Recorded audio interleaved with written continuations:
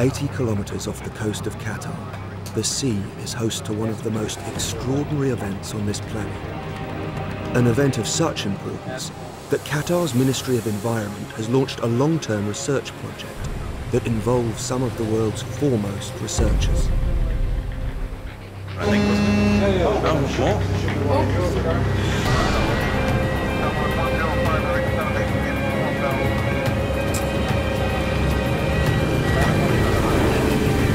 Let's go on this one here. Can you lift me in? An event that happens on this scale in only a handful of places across the world's oceans. A gathering of the largest fish in the sea.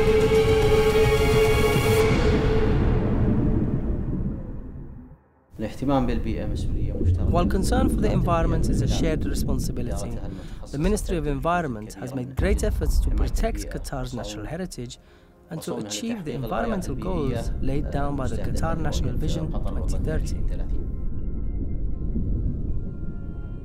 If we nurture our environment,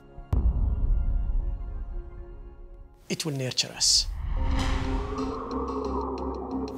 The Qatar Whale Shark Research Project brings together the resources of the Ministry of Environment with those of Maersk Oil Qatar.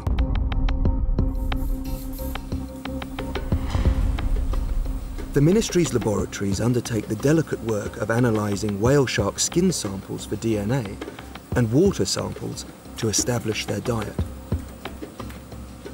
The Maersk Oil Research and Technology Centre provides a hub from which to plan surveys, organise equipment deployment and coordinate the data gathered from the offshore platforms.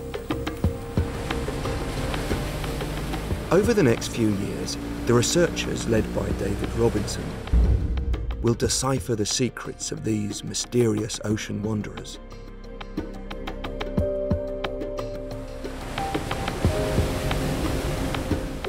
But one of the most fundamental questions to answer is just why do these magnificent creatures congregate here in such numbers?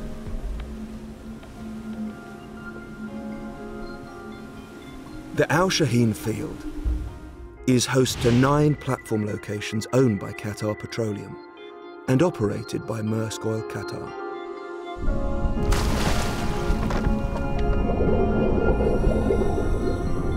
It is possible that these man-made islands are part of the answer.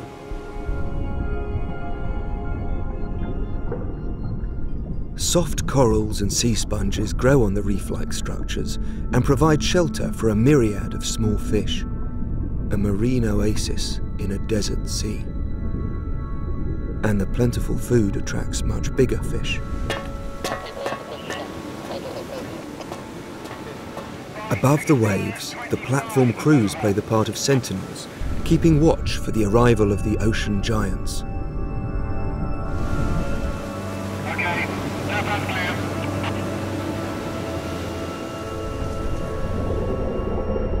And arrive they do. There's actually like dodging a double-decker bus coming towards you when you see one of the whale sharks sort of coming out of the gloom. You get up close to its head and look at its eye, and you're just wondering, what has that animal seen in its lifetime? Sightings have been made in these waters of groups numbering over 100 whale sharks. I saw more whale sharks in one day than I've ever seen before in the rest of my career.